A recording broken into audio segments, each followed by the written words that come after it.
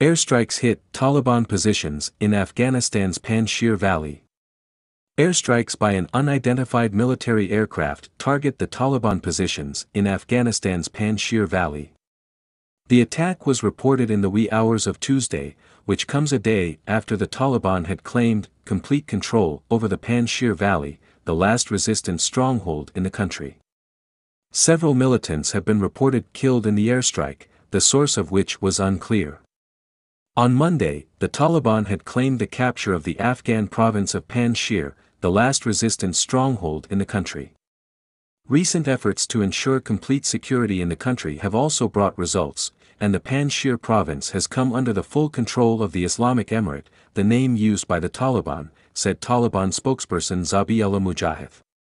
The National Resistance Front, NRF, of Afghanistan, however, denied Taliban claims of capturing Panjshir and said the resistance forces are present at all strategic positions across the valley to continue the fight.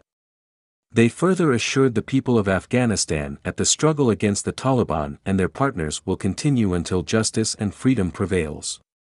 The information was shared through the unverified Twitter account of the National Resistance Front of Afghanistan. Taliban's claim of occupying Panjshir is false.